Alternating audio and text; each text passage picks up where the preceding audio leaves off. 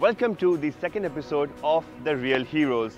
Now this is a series where we visit different war memorials in the country to pay a tribute to the sacrifices made by our brave soldiers during wars.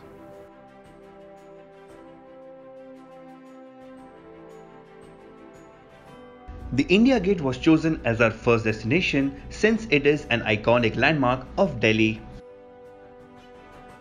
Our first stop for the day is the India Gate. Unveiled in 1931, this was originally called the All India War Memorial. India Gate is a memorial to 82,000 soldiers of the Indian Army who lost their lives during First World War in East Africa, France, Prussia and other parts. Also, the India Gate has names of over 13,000 servicemen that includes officers and soldiers from United Kingdom that's inscribed on the gate. Below the tall structure is the Amar Jawan Jyoti, also called as Flame of the Immortal Soldier. The structure consists of a self-loading L1A1 rifle positioned upside down and capped by a war helmet placed on a plinth made out of black marble. The Amar Jawan Jyoti was made to signify the sacrifices made by the Indian soldiers during the liberation of Bangladesh in December 1971.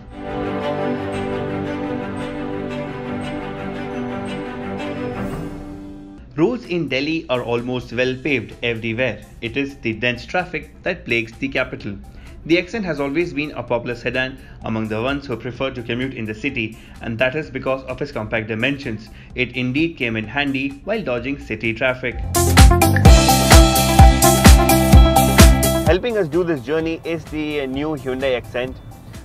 This is the facelifted model that was launched just a while ago. It does get a new design, and of course the interiors are also pretty premium compared to what it was in the previous car. It now gets Apple CarPlay and Android Auto connectivity options.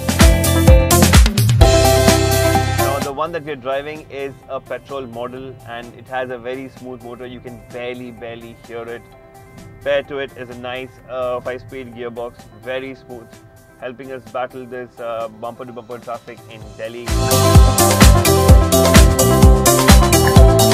Since it was a Monday, we did encounter busy city traffic. However, the 75 PS 190 Nm 1.2 litre diesel motor of the Xcent was putting out its best to tackle it.